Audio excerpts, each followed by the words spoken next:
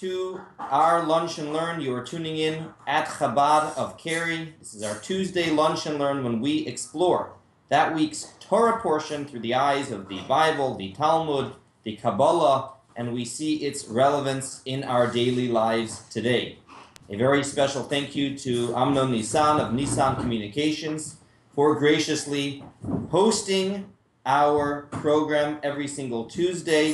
If you would like to support and ensure that this hosting can continue every single week, there is a donate page on nissancommunications.com where you can donate to the program and make sure that we can be here live every single Tuesday for our session of Lunch and Learn. Yes, let's begin with the brachos on our food first for the general study of Torah. Baruch Atah Adonai Eloheinu melech haolam asher kiddushanu b'mitzvotav v'tzivanu al divrei Torah, and a bracha on the bagel. Baruch Atah Adonai Eloheinu melech haolam hamotzi lechem min haaretz. So Torah, of course, has its body and its soul. It has its garments, the external component of Torah, and it has its spirituality. And often we look at this as two sides. There is the external and there's the internal. But the true way of looking at it is every single story in Torah has both. Every single law in Torah has both. Even the most technical and legal laws has a spiritual component. And what we're going to do today is give an example of a very technical business ethic kind of law. And that alone will be an interesting discussion. But in the last 10 minutes, we will show how that very same law also has a spiritual component to it and has Kabbalistic meaning as well. So business ethics is where we go today. It's in the Parsha. Reminds me of the story where there is a boy that asks his father, "Dad, what does business ethics mean?" Well, Dad says, "Dad's a lawyer." And he says, "Well, imagine, a client comes and asks me what the price is for the service, and I say $1,000, gives me a wad of cash all together, and mistakenly gives me $2,000 instead of $1,000. So business ethics would be, do I tell my partner or not? All right, just to start off on a light note. The Parsha begins with the laws of the Shmita, which is the sabbatical year in Israel. And it's interesting because this year in Israel is a sabbatical year, which means that the observant farmers in Israel, are not planting or plowing this entire year. And that is a law that applies until today. There's another law, however, that only applied in biblical times, and that was that every 7 cycles, there was the 50th year, which in Hebrew is called the Yovel. In English, it's called the Jubilee year. And that had its own complete set of laws. And one of the fascinating parts of Yovel was that was the year where, anyone know what happened in the Yovel? Went free. So A is any servants went free automatically. Normally a servant only served for 7 years, and afterwards they went free, but they could choose to stay the easy life and remain with their master, in which case they would stay on. However, the Jubilee year, the Yovel year, meant they went free no matter what. And one other important law. Like reverted back to its original owner. Most land went back to its original owner. Essentially what that meant is in biblical Israel, you never really owned a lot of land. When you sold land, you really leased it. And just imagine what the world would look like if no one person could gobble up, huge amounts of land. It was essentially only a lease. So yeah, someone could get wealthy, but they had 50 years to do it. At the end of 50 years, all land would revert back to the original owner, which got it through their biblical inheritance. Those laws don't apply today, but that was what the Yovel meant. And what the Torah says is, essentially, anytime you would sell land, the price of the land wouldn't just go by how many acres it was, or how many square feet the building was, but how long? How many years were left until Shmita? Because if Shmita was in 3 years, this is not a sale of land, this is a 3-year lease. Did I say Shmita? I meant Yovel. If, however, Yovel Jubilee was a few years earlier, and you had another 45 years, well, the price would go a lot more. So the Torah in Leviticus 25:14, Brian, why don't you begin? 25:14. And when you make page 86 in and the when book. you make a sale to your fellow Jew or make an acquisition from the hand of your fellow Jew, you shall not wrong one another. You shall not wrong, you should not cheat. And literally what it says is the price needs to reflect the Yovel years. But from these words, do not wrong another in business, is a huge amount of literature in the Talmud about all sorts of business ethics. About when you have any sale, you have to be on the same page on what is being sold. And if there is dishonesty in the sale is not valid. And this has many, many, many rules. What we might refer to as ethics actually has a legal component in Judaism. We've had many courses about this, but it goes as far as if you're at a garage sale and you notice a real treasure buried over there, and you buy it for $7, it's not so simple that you can do that. Okay? Not so simple. You don't have to necessarily disclose to the owner everything. You don't have to tell him what it's appraised at. But according to these laws, you would have to at least say, by the way, I want you to know that what you're selling has some value as an antique. They have to be aware of what they're selling. If they think they're selling a piece of junk, and it's really something of greater value, there's a mistake there. It's called a mekach ta'ut. There's a mistake on the sale because what you thought you were selling was not the same as what the other person was buying. So there's a whole host of issues over here. The same would apply with selling something under false pretenses. You don't disclose all the faults of it, and there's laws there as well. But that's quite different than I found a gem. Correct. And I'm buying it at exactly what the seller wants. I'm not deceiving him. He's not deceiving me. What we're saying is failure to disclose the whole truth, even by the buyer here, is a problem. And I think that's unique. Many places will have laws where you have to disclose. The seller has to disclose the problems. There's a bad foundation. And of course, on the buyer side, his compensation has to be genuine. You can't write a false check and whatnot. Correct. But this idea that even the buyer has to be on the same page, that's very unique. That's very unique. As far as the seller goes, there's other interesting laws. After that, we had that course a few years ago. Someone called me one day with this question. The question was, and what I loved about the story is they took these laws so seriously that they wanted to incorporate it into their regular life. And the question was that they had a problem with their car and they went to the dealership, and the dealership told them this is a pretty big deal. And they gave them what the repairs would cost. And it was substantial. Substantial. They really didn't want to invest at that point that much into the car. They went across the street to one of the, whether it was CarMax or another one of those kinds of places, and say, hey, how much will you buy my car for? And they gave him an amount far greater than what the dealership said. He called me. He said, Rabbi, must I disclose the problem the dealership had told me about when I sell it to here? I think I mentioned this question to you, Hal. That one's tricky. You could say yes by the rule we just read. Well, actually, no. He's a seller. But then you could say no because someplace like CarMax, they inspect the cars and they're experts. So actually, that is the answer. The answer is that if you were selling it to a novice, what's called a regular person, you would have that obligation. If you are selling it to another expert, to another professional, for all you know, they could be right and the dealership could be wrong. Yes. They are experts in the field and there's not a need to do that. And the reason I bring this up is not because the guy got the answer he wanted, which he did. It's not so clear-cut, and in halakha, in Judaism, there are so many nuances, so I want to make it very clear that do not wrong one another is very, very nuanced.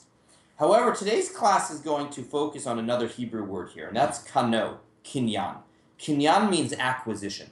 In the Talmud, there are many laws as to what constitutes an acquisition. At what point does the item or the land switch hands? Okay? Essentially, when you buy something, two things happen.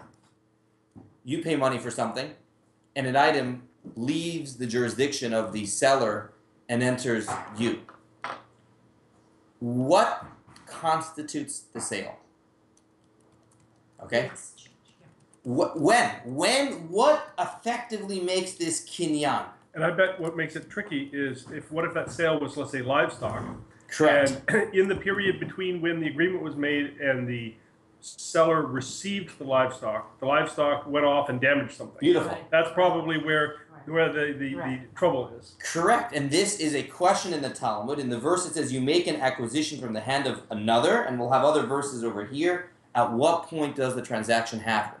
Or you go to the jewelry store, and you buy that tennis bracelet for your wife, and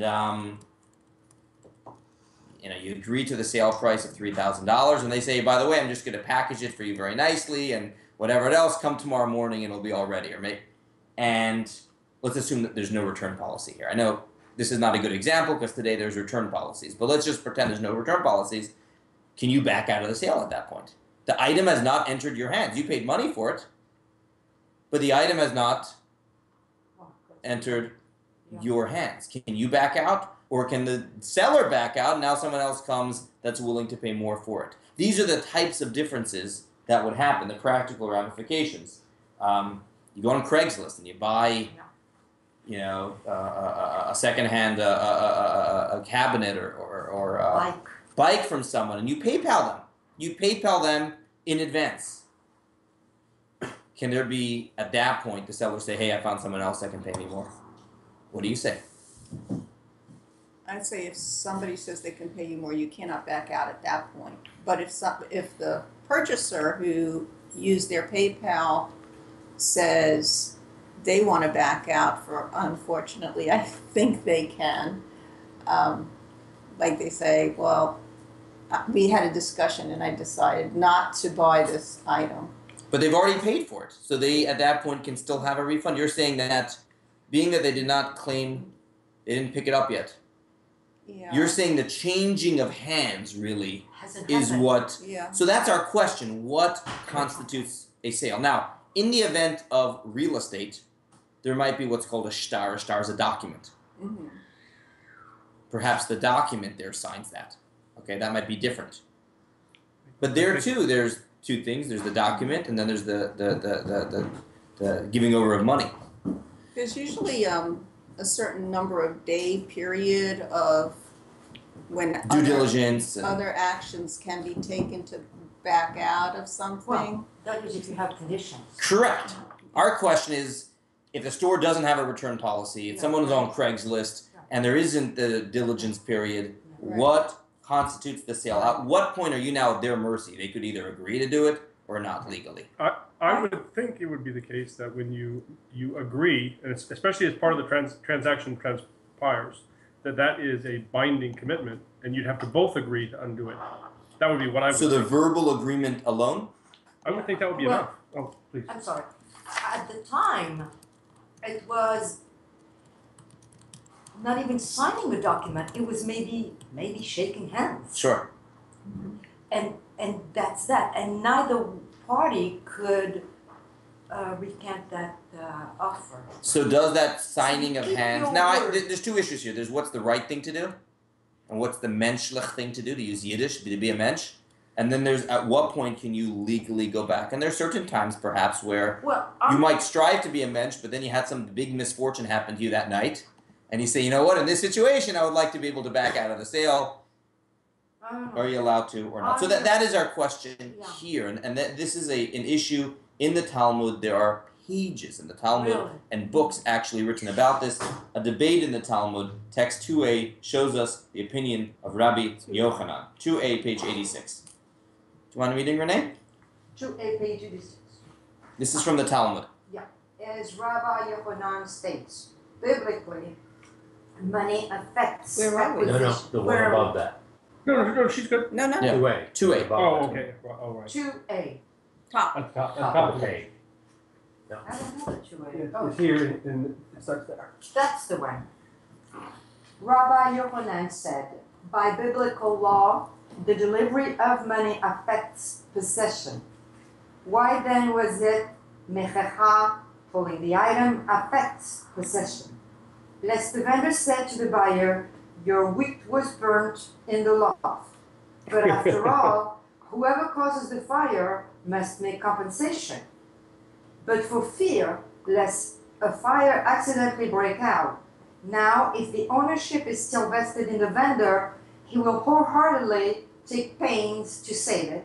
If not, he will not do so.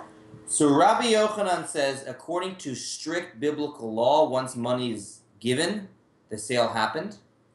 The rabbis, however, put a fence around this. The sages said that we want to make sure that the owner takes proper care of that item even after money has been given. Why? Let's say there's a fire. Let's say there's another problem. He shouldn't say, it's not my item to worry about anymore. He should be careful with that item until it changes hands. And as a result, that full acquisition does not happen until the item changes hands. This is the opinion of Rabbi Yochanan. So again, this is a fence. Biblical law, money transferred, done deal. Rabbinic law, Rabbi Yochanan said, they wanted to ensure people would take proper care, and therefore they said the changing of hands is needed. I say do the right thing. Because I live with that. Do the right thing, he's watching me. He's going to punish me if I don't. I live with that. Some people that's good for. But you need to create a civilization, a society that, again, the people that don't live with that mindset, there's still rules. There's still, there was definitely a bet in. There was a Jewish court for a reason. People took each other for court. Now, would it be much better if everything could just be resolved peacefully? Absolutely. But unfortunately, we have to take the realities of the world into consideration, and that is what many of these rabbinic bans did. We'll see in a moment about what the menschlich and the right thing is. But legally, he says, has to change hands. Yeah. Okay. But it's still a binding commitment. Until he couldn't deliver, when he couldn't deliver, let's back up. The merchant is still compelled to deliver unless he actually cannot. Interesting. Like it burned down. Well, we'll see in a moment. So text 2b is also, it just brings a scriptural, whenever the rabbis put a fence around the law and the Torah, often they would give a scriptural kind of reference to it, and he shows a text in the Torah where he says, and he gives the money and it should be his. Yeah. So that shows that essentially from the Bible at least, money alone should make the difference.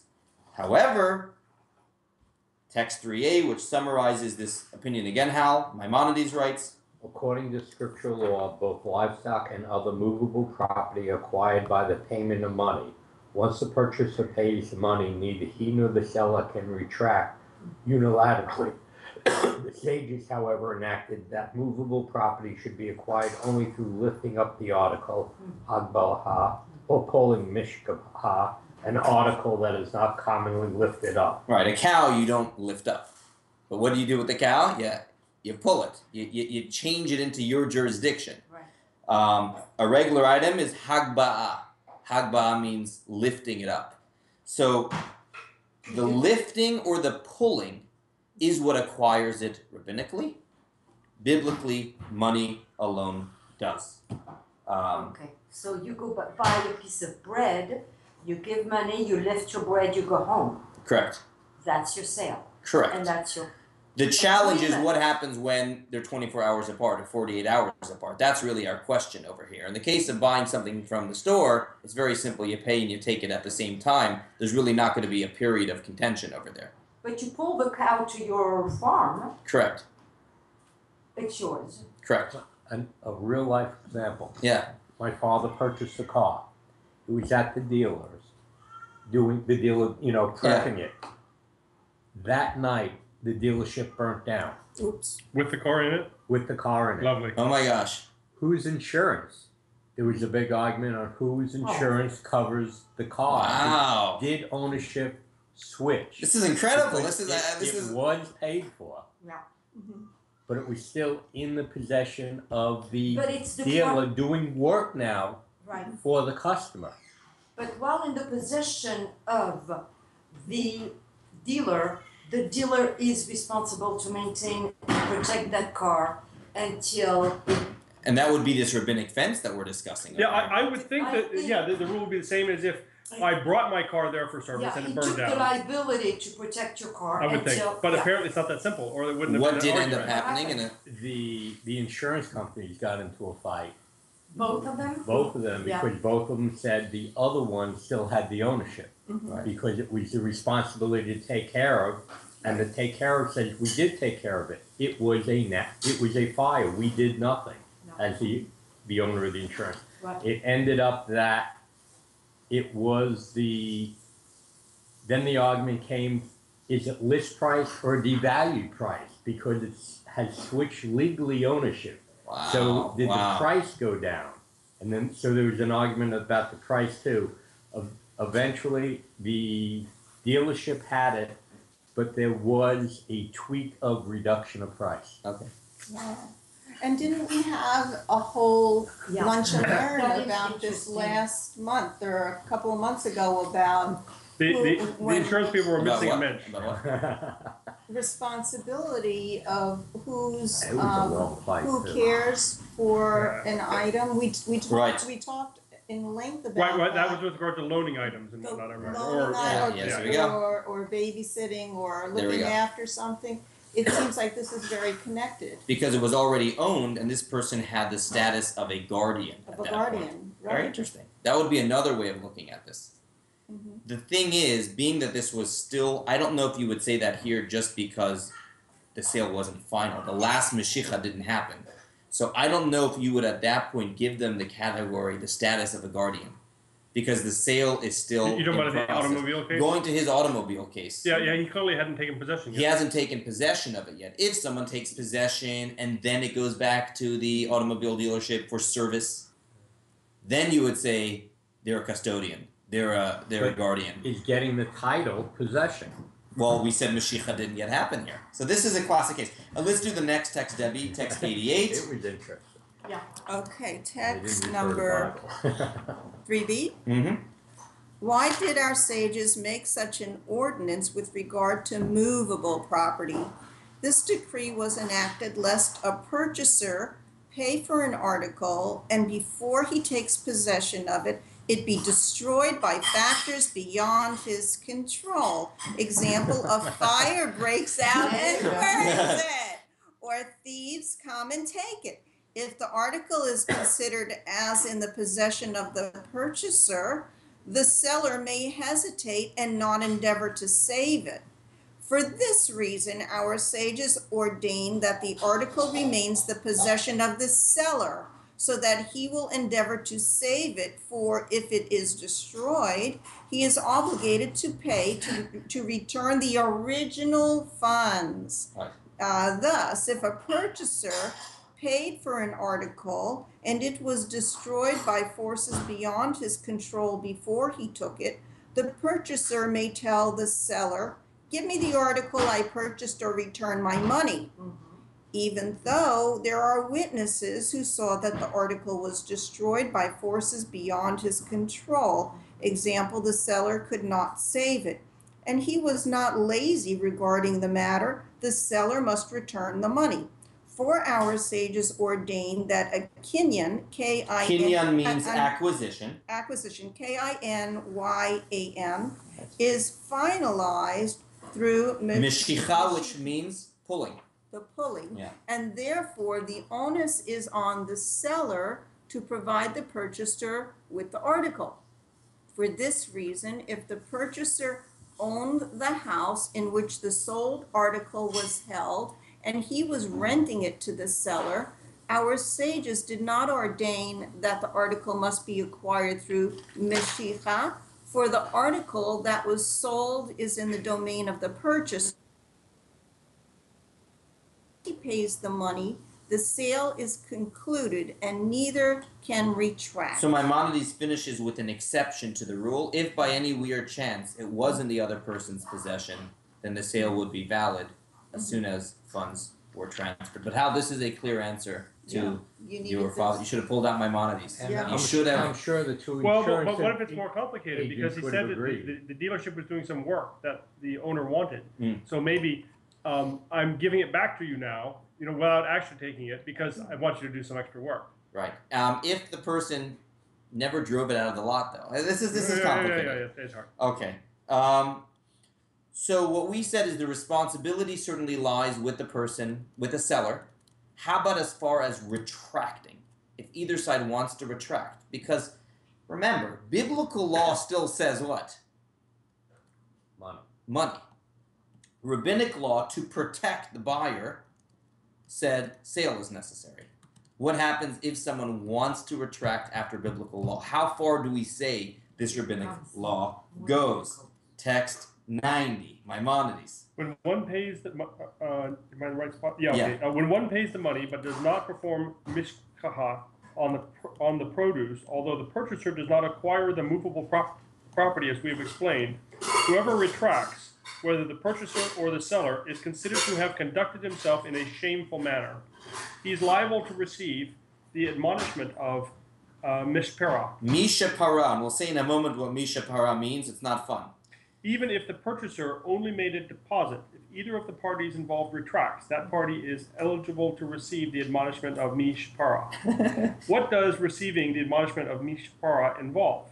He is cursed in the court and told, may he who extracted retribution from the generation of the flood, the generation of the dispersal, the inhabitants of Sodom and Gomorrah, and the Egyptians who drowned in the sea, extract retribution from one who does not keep his word. Wow. After this curse is administered, the seller should return the money. This is pretty harsh. I don't want that mishapara. So what it said is, at the end of the day, the biblical law we still have to take in consideration. And that means that, there's the rabbinic law. So technically, could the person back out after the money was given before Mashiach happens? Well, this is a deposit. Or even a deposit. But this. They are liable to being bad mouth. That's essentially what it's saying here. It's not the right thing to do, but they are able to do it if they don't mind getting the mishapara. So that says technically the sale hasn't happened yet Because of the rabbinic law. Nonetheless, we want to keep the biblical law in consideration, and as a result, we don't want to make it easy. The biblical law happened. The biblical law did happen. Yeah. I thought you said The biblical law hasn't happened, the rabbinic did not. Okay, right. As a result, they do allow, legally, they can't stop the person from getting back their money, but they say this guy doesn't have, they can curse him. Now, in the optional section, and we're low on time, so I don't want to do too much on this, what happens if it wasn't even a deposit, but only a verbal agreement? Like you said, text 92, this is from the Code of Jewish Law. Renee, do you mind reading? Text 5a.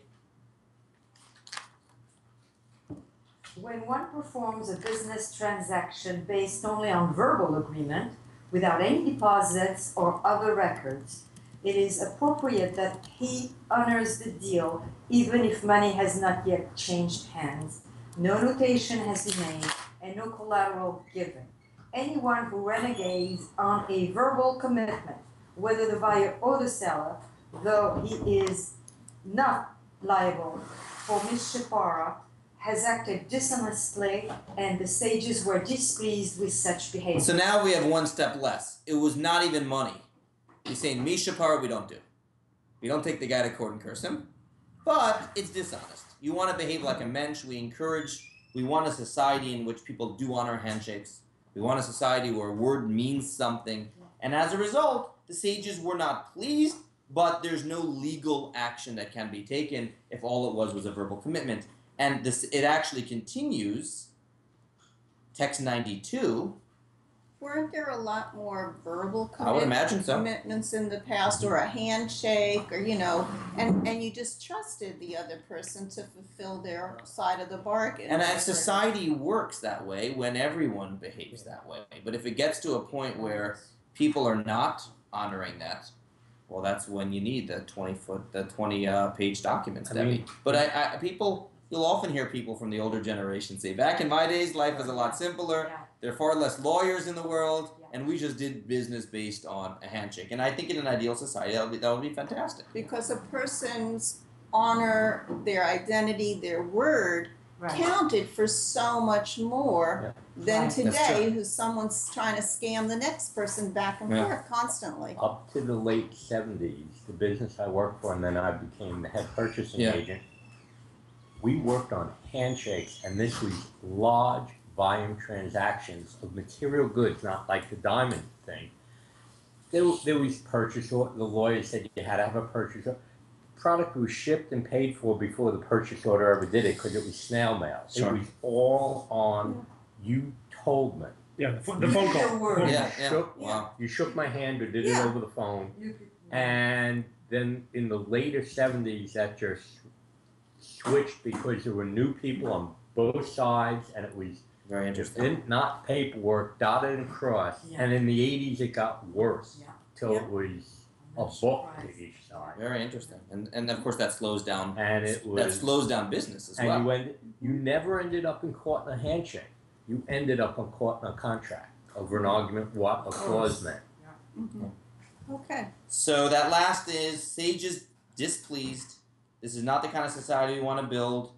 Nonetheless, you'll notice text 92, there's one little clause there. If all that happened was a verbal agreement, and then afterwards there's big fluctuation in price, that, text 92, The sages were not pleased with such behavior. However, in the event that the market prices fluctuated, it is not considered dishonest. Some argue and say that even in a situation of fluctuating prices, one is forbidden to renege, and if he does, it is considered dishonest. The later opinion appears authoritative. Wow. So, right, what do you think there? It's only a verbal agreement and price changes. What do you say there? The value of the dollar can go up and down every day. Yeah. Or but let's say you're buying a stock or any goods in which the market always changes. Well, I mean, in my mind, it shouldn't matter whether it's written or it's verbal. It's an agreement. I see. In American law, real estate has to be in writing. You cannot have a verbal contract for real estate, but for everything else you can. Now, of course, if it's verbal, how do you can prove the agreement? Well, maybe you've got witnesses and whatnot. So, do we know what the agreement was, and then you're trying to back out? Those are separate issues. Correct. But to my mind, if you have an agreement, you have an agreement. And it should not make a difference if things fluctuate. And that appear to be the authority and that appears to be the halakha, that there is no difference if the price changes. There's a beautiful quote in the Talmud, V'dover emet bilvavo kidon ran safra. Speak truth even in your heart. You shouldn't need contracts. Someone that is truly truthful, even what is going on inside. And what is the example? It says Rab Safra. Why do they choose Rab Safra? What was the story with Rab Safra? Here is the story, text 90, page 94. The story can be found in the Shalitot of Rabbi Acha. Rabbi Sifra had an item for sale, and a certain individual approached him while he was reciting the Shema and said, "Give the item to me for such and such a price." Rabbi Sifra did not respond as he was reciting the Shema, when interruptions are forbidden, and the buyer figured that he didn't want to sell for such a low price, so he said, "Sell it to me for a higher sum." After Rabbi Sifra concluded reciting the Shema, he said, "Please take the item for the original price you quoted, for I originally intended to sell it to you for that price." There's a mensch. That's going beyond the letter of the law. He wanted to be honest to his original feelings. And being that he was willing to do it at that price, and it was a mistake that the person took the hesitation for wanting a price increase, he was willing, he's actually sold it. Greed? Doesn't the word greed comes in here? Well, it's sort of like bargaining, you know how if you go to a shuk or a Sure. marketplace and they don't respond, then you say, well, I'll give it to you, you know, you. Well, there's nothing wrong with Nothing's wrong with bargaining, bargaining. and having profit or more But he profit. didn't mean to It's a matter of bargain. agreement. In essence, the rabbi is saying, I agreed to that. I just couldn't tell you. Right, right. And I want to be honest not only with my signature, not only with my words, but even what's going on inside. Certainly that's not something that you can, take care of in court. But again, someone that truly wants to be full of integrity, that's the kind of thing we strive for. And that's the example it gave for Rav Safra. I'm going to skip section 2 here for a moment because of time and now go to section 3, which is the Kabbalistic spin on this. So up until now, to summarize, biblical law says that the transfer of money alone takes care of the sale. Absolutely. Rabbinic law says that you need to do meshicha, you need to pull it. Now, how would there be any Kabbalah on this? I mean, this seems pretty straightforward.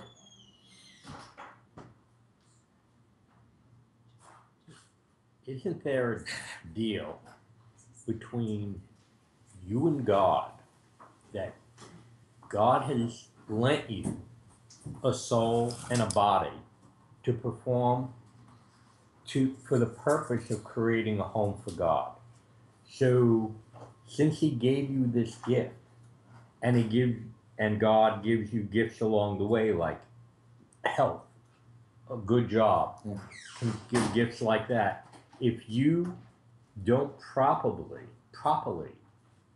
use those gifts, in other words, pay God back by your actions, you are stealing. You are breaking a verbal contract that you've been gifted the contract almost, but once it's gifted to you, it is yours. So you've broken that contract by your less than menschlich.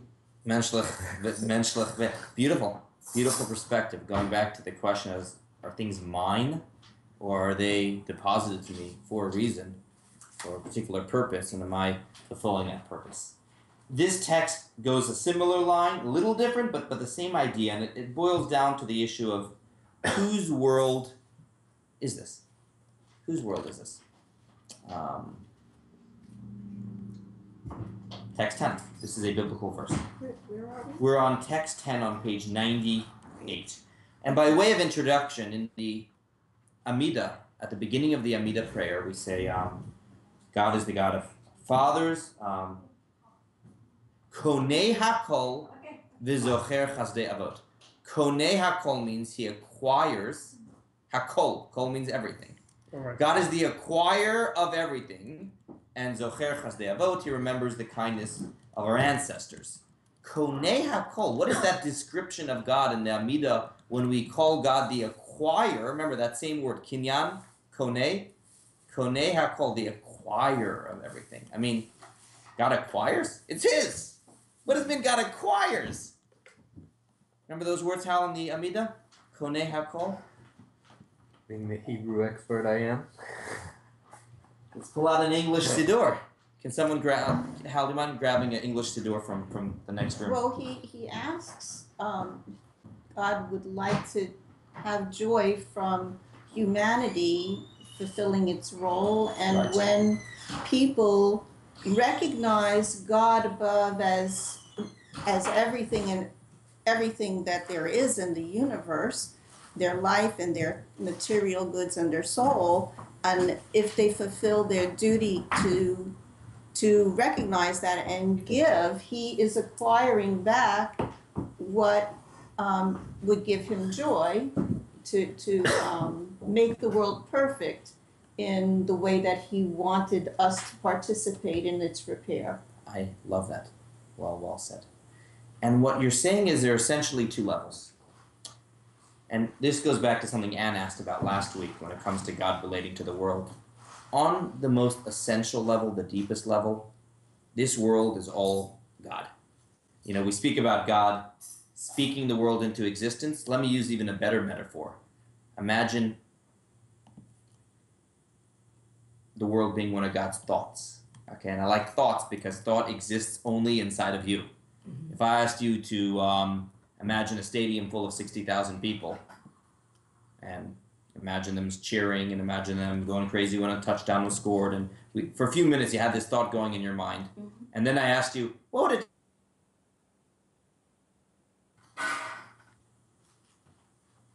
for you to space in? That's all. They only exist inside of your mind. The moment you space in, the moment you change your thought, that's right. they no longer exist. They are a product of your imagination. That's In a similar sense, there is a certain dimension, there is a certain realm in which the entire world exists within godliness. Whether you want to say it's God's speech or God's words, but it is part of God. It's not separate of God. Of course, everything belongs to God. There is nothing outside of God. That is one reality. But God didn't want us to live in that reality. I mean, if we lived in that reality and we sensed that, we would be paralyzed. We would not be able to, forget about not being able to sin. We would not be able to act independently, because if we sensed that every single moment we were no more than a thought of God, we would just freeze. We would just poof.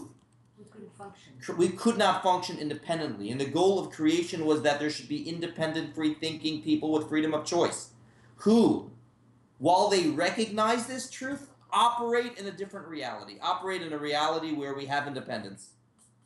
And we're not in God's thought, but maybe God's speech. And when you speak something, speech leaves you. It has a life of its own. After you say a word, people can do what they want with those words. Yeah. When you're only thinking, there is only you there. So there is the dimension of the world within God, but there's another dimension of the world outside of God. From the first dimension, of course you don't say God acquires the world, because it never left him. The second dimension, though, the world, so to speak, does leave him in our reality, from our perspective. And what must we do? What's our job then? Put it back. To connect. To tell every single item you're not an independent existence, but you are part of God's plan. We do that with money, and we do that with bananas. We do that with vacations, and we do that with books. We show that the item has a soul and a higher purpose. And when we reconnect the dots, we have made God acquire this item. The Rebbe once used the metaphor of soccer. And there's a ball, and the ball is the world.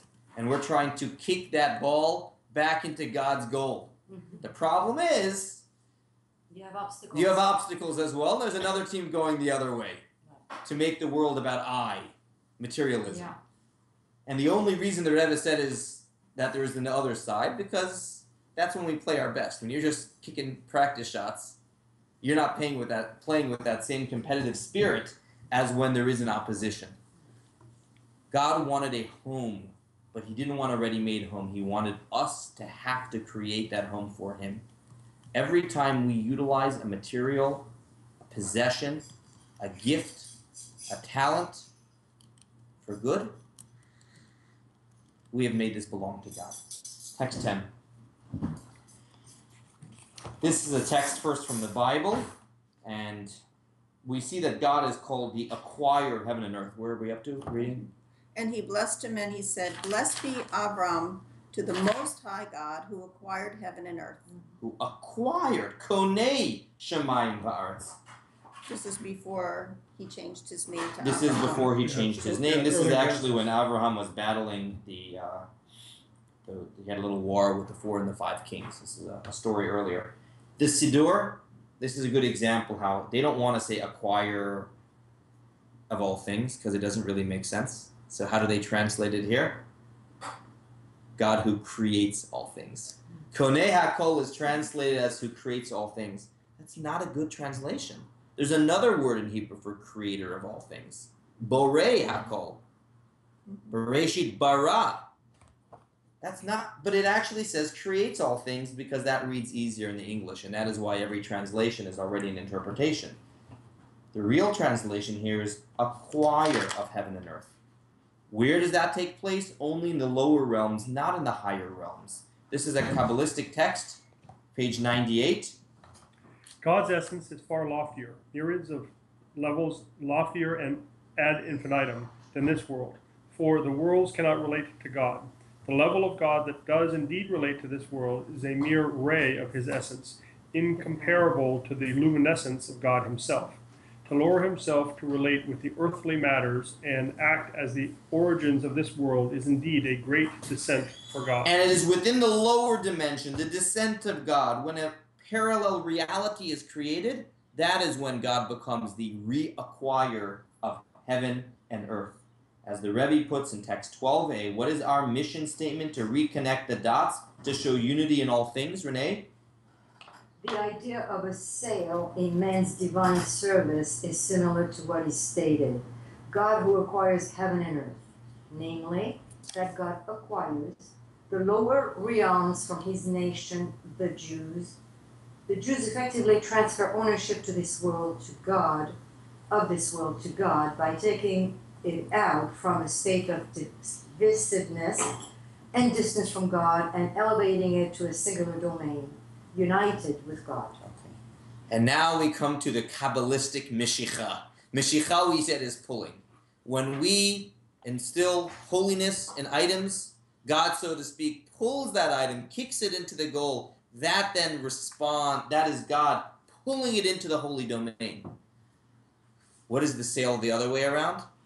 What does God give us? Blessings. Good. In the actual legal term, what does God give us? If God pulls it, what goes the other way? We take. Life? Well, in the legal dimension, what did we talk about earlier in the first half of class? Money. Cash, right? Money. Mm-hmm. So God is pulling it. He's giving us kesef. Kesef in Hebrew means money. Kesef in Hebrew also means love. Let's finish with the last text, 13b. How? After the act of Meshicha. God gives the money, namely, the person draws down a godly revelation throughout all the worlds, and from there a spectacular light shines in his soul, from which a fiery love is born, and the soul within the body. This is the idea of kesef, money, a term denoting kesef, love. So our job is to make the world enter the domain of God and connect the dots. And God then reciprocates with kesef, illuminating our souls with love and with light. Any questions from our online audience before we conclude today's class? Yeah, Amnon says that it also means silver. That is correct. The reason why kesef even means money is because literally kesef is silver. Silver was a common transaction and currency, in a sense even more so than gold, which is more precious. Originally, kesef was silver. And kesef means silver, and it also nichsafti means I desire, I love. Yeah, it's interesting because in French, the word silver and money is the same word. Wow.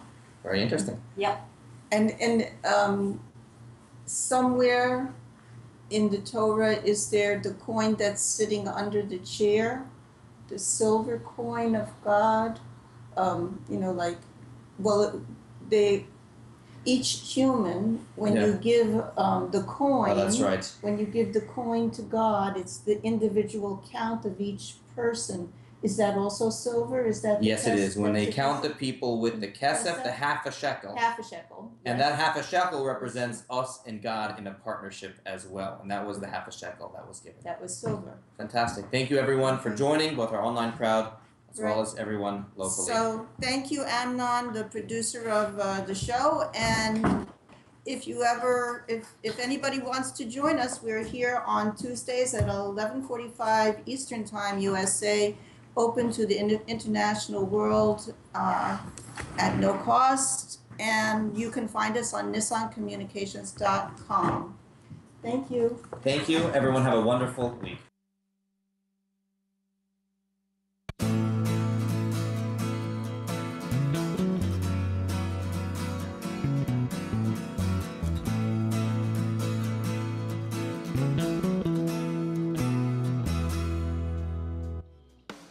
You are tuned to the Nissan Communications Network. Our weekly lineup of call-in programs includes Computers 2K Now with Amnon Nissan, Health In with Debbie Bruck, Breaking Free with Marilyn Shannon, Lessons of Vietnam with NCVVI members, The Tanya Love Show, Your Healthy Pet with Gisela DiCarlo. And if you tuned in too late, you can always watch each program in its entirety or download an MP3 audio file of it at www.nissancommunications.com. Sponsored by Atomus.com, makers of quality video recorders and converters for professionals, CarolinaApparel.com, and DeltaForce.net.